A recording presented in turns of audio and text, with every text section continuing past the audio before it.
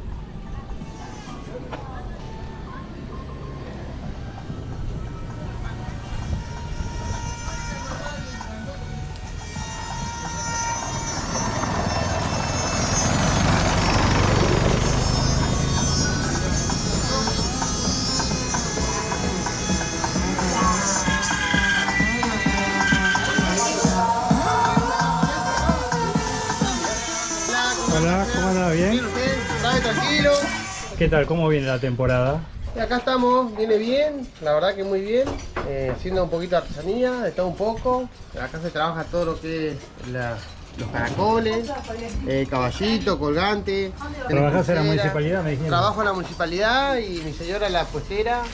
Después tenemos a la compañera Ana también, que ella también trabaja en la municipalidad, pero también hacemos cosas para la gente. Está bien, muy bien. Y la temporada arranca a partir de diciembre, más o menos, hasta finales de marzo, abril. Sí. Después viene Semana Santa y bueno. En realidad la temporada fuerte es enero. Enero. Claro. A partir de febrero ya Decae un poquito.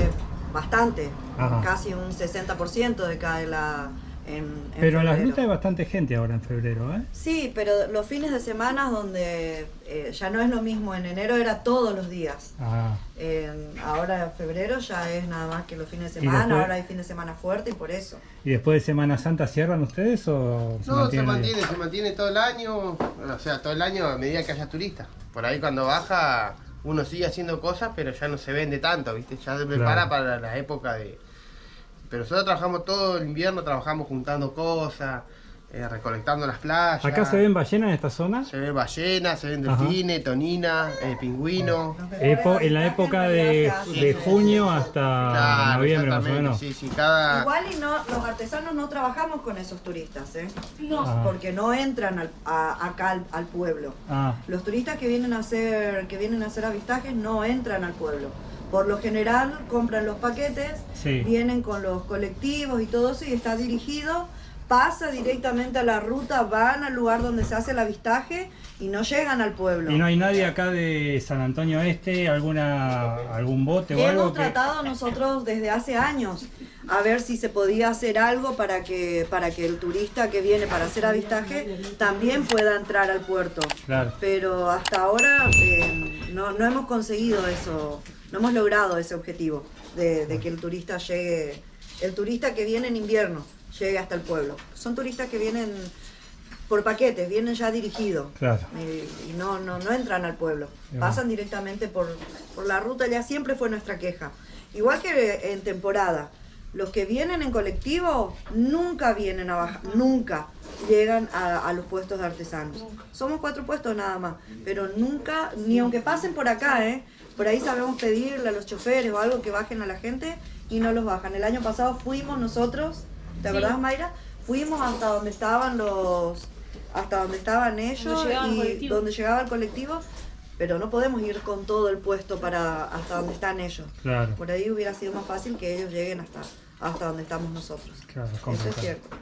Y bueno, hay que buscar la manera de... Claro, hemos buscado ya con otras gestiones y todo eso, a ver pedimos cartelería también. Si de alguna manera pueden llegar hasta nosotros, pero... Todo el trabajo que hay acá es o pesca, si no... Sí, pesca artesanal, pesca, fruta, o empleados públicos, digamos. Empleados públicos, está la fruta que se exporta a todo el valle, acá se exporta lo que es la pera, la manzana. Las frutas no nos sirvan. No, porque la fruta viene de Río Negro, va al puerto directamente, San Antonio, y se la llevan a Europa. Esa es una realidad. Nosotros lo que es el puerto, al pueblo, no le sirve. No genera trabajo. No genera trabajo. Habrá 3 o 4 chicos que viven acá en el puerto que trabajan en el muelle, pero que también trabajan con la pesca. Sí. Tampoco es que trabajan con el tema de la fruta. A nosotros el semejante puerto que tenemos acá, como pueblo, ni siquiera un aporte para la salita. Nada. Absolutamente nada. Esa es la realidad nuestra. Esperemos se solucione todo y todos puedan vivir y buscar la manera. Les agradezco mucho y bueno, muy lindo todo lo que hacen. Les deseo suerte. Chao, hasta luego.